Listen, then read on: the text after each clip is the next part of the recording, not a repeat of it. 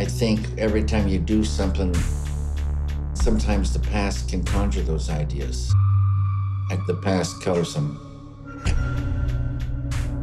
In those days, my world was no bigger than a couple of blocks. Huge worlds are in those 2 blocks.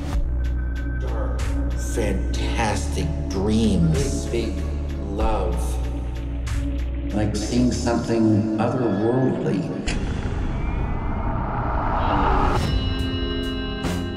All I wanted to do was paint.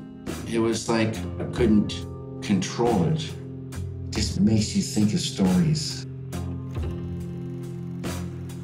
Sickness, corruption, fear in the air. It was so good for me. I could imagine a whole world that doesn't exist.